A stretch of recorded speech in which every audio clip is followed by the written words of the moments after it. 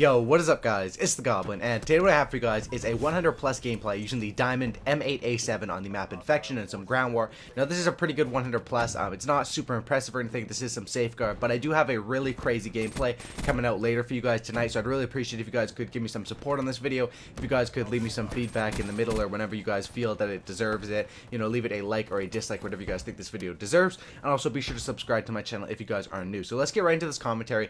Let me talk a bit about the gameplay and stuff like that, and I'm also going to talk about why I have face cam on, so let me go over that first of all. So why I have face cam on is basically, this is not a live commentary, obviously I'm not playing the game, I'm doing a normal commentary here, but I do have face cam, is because at the end of this gameplay, I was actually nice enough to receive from DX Racer, which is a gaming chair company. They sent me this Black Ops 3 Beast DX Racer gaming chair, and at the end of the video I'm going to be reviewing it, so you guys can stick around for that. I'd really, you know, appreciate or recommend that you guys stick around, because this chair is pretty sweet, and I'm going to be giving you guys an honest review of it, telling you guys if I think it's worth it or not or whatever. But let's go straight into the gameplay first of all, and then at the end of when the gameplay is done, I'll be reviewing the chair. So this gameplay here is obviously 100 plus kills in Safeguard. It's not super impressive, but 100 plus kills in Safeguard is, you know, pretty easily achievable. I'm pretty sure a lot of you guys probably have it as well. But my question, or what I'm going to talk about in this gameplay, not my question, is I'm going to talk about Safeguard. And now a lot of people hate Safeguard. Some of my friends always get pissed when I say let's play some Safeguard. When it ever comes up with Ground War, they say I don't want to play Safeguard, I can't get my streaks, Safeguard sucks, the spawns are nuts. And this is my opinion on Safeguard. Safeguard can either be the worst game mode or the best game mode. It all depends on your attitude. And sorry if my eyes aren't looking at the camera, I'm looking at the gameplay right here, because I look at the gameplay when I do my commentaries, and that's just basically how it goes, you know what I mean? I can't really look at the camera, look at the gameplay at the same time. But Safeguard, this is how you have fun in Safeguard, and how you have fun in Call of Duty in general, I guess you could say, but mostly Safeguard, is you got to have the right attitude. If you have the attitude that Safeguard is going to be a try-hard mode, that you're going to try and run the big streaks and go for them and stuff like that, you are no chance you're going to get those streaks, or no chance you're going to have fun in Safeguard. The attitude that you need to have for Safeguard is basically, it's only 50 points per kill. The spawns are crazy. They could spawn at me at any time if I rush in there. I'm just going to have fun and go for the most kills that I can get, not really care about the deaths. And this is what I usually do in Safeguard, and this usually, that rocket went right by my head.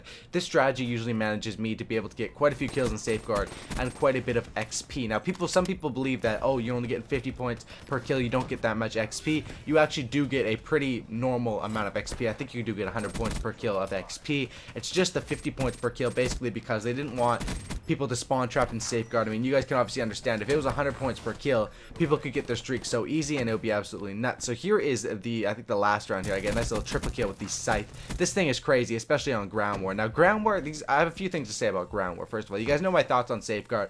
I think it's crazy fun. I think it makes the game fast-paced, and even 6v6 Safeguard on like a bigger map like Redwood could still be fun, for the simple fact that in Safeguard, you always know where the enemies are, and that's a good thing in Call of Duty. When you always know where the enemies are, you always know where they're pushing, you always know where the action is, and you can always head to the action, and that is another reason why I like Safeguard in Ground War or in normal. Now, these are my complaints with Ground War. First of all, Ground War is hidden in the bonus playlist. If some of you guys didn't even notice there was Ground War in this game, it's under bonus playlist right next to Chaos Mosh Pit, which generally just means that newbie players are not going to pick Ground War because they're not going to see it on their playlist. The newbie kids are going to be picking Team Deathmatch and Free-for-all, but no Ground War, and that's whatever, you know, that's okay. You can still get some pretty newbie kids in Ground War. It's just not like other Call of Duties, but you can still get 100 plus and stuff like that in Domination in Ground War. But now Ground War, it usually always had TDM and Domination, and then Kill Confirm was introduced in MW3, and then it was TDM, Domination, and Kill Confirm, and then basically now there's Safeguard, and now they took out Kill Confirmed and put in Safeguard, which is kind of weird, because in my opinion,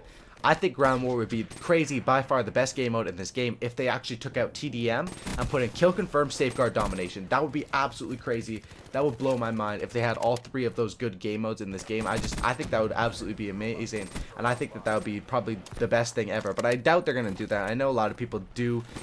I don't really know. Do people actually play Ground War for TDM? Because TDM and Ground War seems like it is only up to 100 kills. Even if you go off, you can only get maybe 20 or 30 kills. It's really not that good, and it really doesn't seem like people would enjoy that over Kill Confirm, Safeguard, or Domination. But those are just my opinions on the game mode. Now let me talk a bit about this rifle here, the M8A7, baby. This thing, I don't know if I said M8A1 earlier. That's just a habit of mine, because in BO2, there was basically the exact same gun in BO2, and it was the M8A1, for you guys those of you guys who don't know, and it was super powerful as well as the M8A7 is in this game. Now, the M8A7 is insanely powerful. I think with the class setup that I have on it right here is going to be the ELO sight. I'm going to have as well, the elo sight, and then I have the rapid fire and the long barrel and the stock. Those are what I like to run on this gun usually. It's freaking crazy. I don't have anything like extended mags or fast mags, but you really don't need it. When you have that elo sight and you have all those attachments, it's freaking deadly, dude. The long barrel, the rapid fire work so well together because you're getting off those fast bursts, and they're actually very powerful at range, which you especially need on this map. And then I have the stock, which basically just allows me to outstrafe kids and win gunfights a lot easier. As you can see, that stock does help me in gunfights like it did right there. Now the M8A7 is a very powerful rifle. Now my complaint with this gun is it seems like it's so inconsistent. Sometimes it'll be a 1 burst and sometimes it'll be a 3 burst, which really makes no sense, but it is super powerful, probably one of the most powerful things in the game, for the simple fact that if a guy's right in front of you, you can just go do and hit him with a 1 burst, which is absolutely incredible and absolutely pretty much overpowered when it does 1 burst. I don't really know why sometimes it takes 3 bursts. I think only a few bullets out of each burst hit sometimes when they're moving or something like that. I don't really know that much about the gun, but all I know is that this gun, if you're looking for an assault rifle to use, like on a map like this, Infection, what I would recommend using is an ICR, maybe, because an ICR is like the ACR. That thing is a deadly rifle. A Shiva, because the Shiva is freaking crazy. An M8 or an LMG. I actually do have a nuclear on this map. I think it's the same sort of situation. I think, yeah, Safeguard on Infection, and I was actually able to get a nuclear.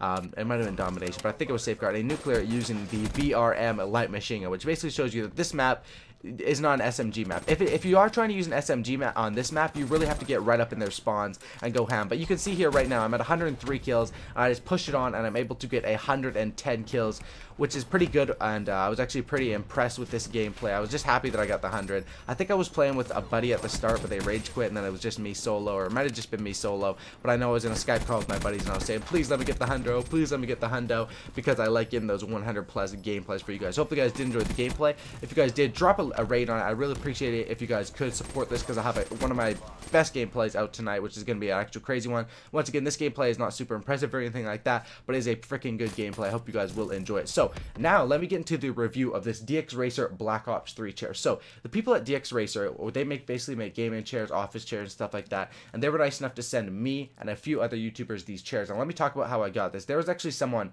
who was trying to impersonate me to get free sponsorships and stuff like that. And they contacted me in Twitter DMs and says, is this you? I said, that was not me, but I'd love to do a free chair for a review. So they sent me over one, and I've had this chair for maybe a week or two. You guys might have seen it in my videos. You guys might have seen it on other YouTubers. Some of my YouTube buddies have it.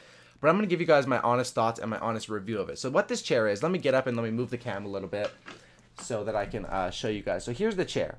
It is the Black Ops 3 DX Racer, and it's freaking crazy because it has, you guys can see obviously the BO3 colors, the BO3 sort of layout. It's freaking deadly what this thing has on it, and I think it's a really sexy chair. Now, this chair, at first, I was a bit skeptical because I had tried one of my friends of these chairs, and they weren't really that comfy, but that was one of the older models from maybe 2010 or 11 or 12, something like that. This newer model is freaking crazy, and it's super comfortable, to be honest. And I'm not just saying that. This is an honest review. I wouldn't say that just to say it, you know what I mean? There's no point.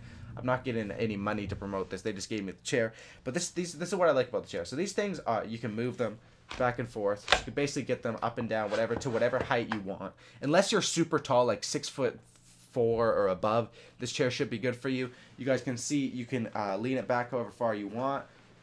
Oh my god, baby. You can actually you can literally take a nap in this thing if you guys wanted to try that out. But I like to have it just the back tilted a little bit, and then you guys can see I have the head pillow and then the back pillow right here. Some people don't like the back pillow. I think it's good just to have the back pillow on it and the normal pillow.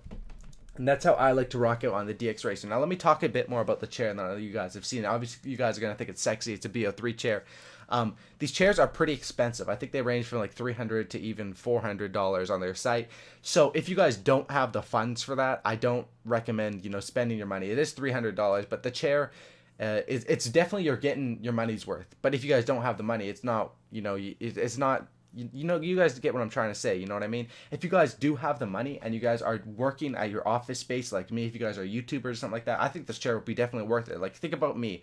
I'm probably sitting at my desk for at least 10 hours a day working on videos, especially when I'm doing these 2 videos a day, and having a comfy chair, nothing could really beat that. So for me, it would definitely be worth the $300. But for someone who only plays Call of Duty casually and stuff like that, it really wouldn't be that worth it. This is more of like an office chair, not just a chair for playing games. It's a chair for doing all sorts of things. You know, playing your games, watching your movies, stuff like that, if you do it all at the computer. And that's why I recommend this chair. So I'll leave a link down to DX Racer in the description. You guys, even if you guys are somewhat interested in buying a chair, you guys can go check them out. They have all sorts of sick designs. Like, I was actually, when I saw this design that they're giving me, the BO3, let me move out of the way there. The BO3, I was like, this is pretty sick, man. And I really wanted one of these. And me and my buddies were pretty happy. I was happy when I saw this thing come in the mail. And I set it up easily within 10-15 minutes or something like that. So that's just my opinion on this chair.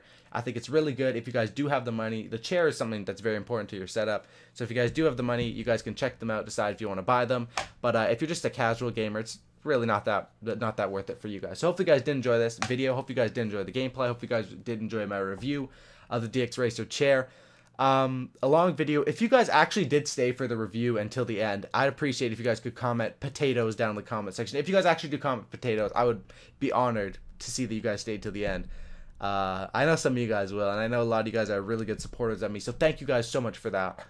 And to reward you guys, I'm having another video out tonight, and it's going to be a really, really good one. I think you guys will really like it, so drop a like. Thanks for watching, guys. Have a great day, and I'll see you guys later tonight with another upload. Peace out.